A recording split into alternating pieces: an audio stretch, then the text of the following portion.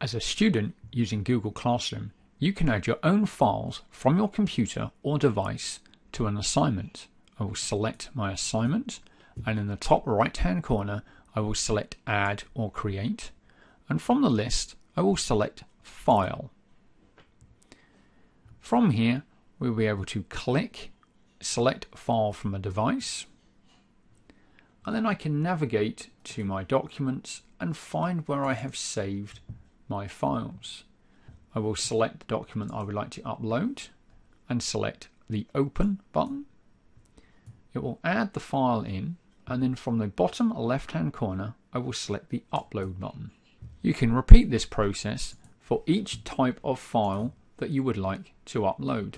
Once you have finished adding your files, be sure to click the Hand In button, and it will ask for confirmation that you want to attach your files. Click Hand In, and your teacher will now be able to see your attached files.